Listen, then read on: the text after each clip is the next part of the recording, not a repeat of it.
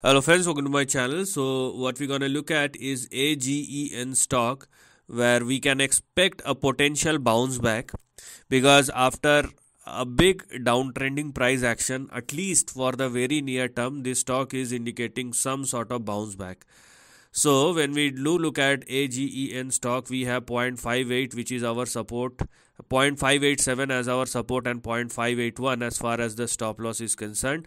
So please do not go below these two specific levels as far as the lower end of the range is concerned, right? So this is something which we're going to look at.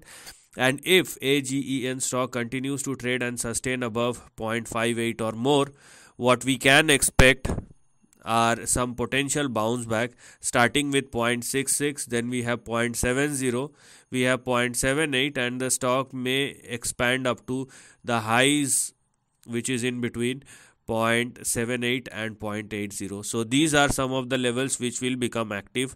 The condition is it must sustain above 0.587 or more.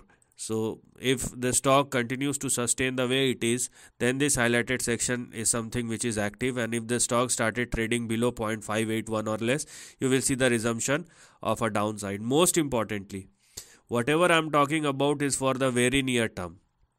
Okay, so if there is any volatility, which will certainly be, you better stay out of it if you do not understand how to deal with that volatility. Most importantly, if you are looking at the big price action, you can clearly see that there has been a big downtrend which is indeed going on for quite some time.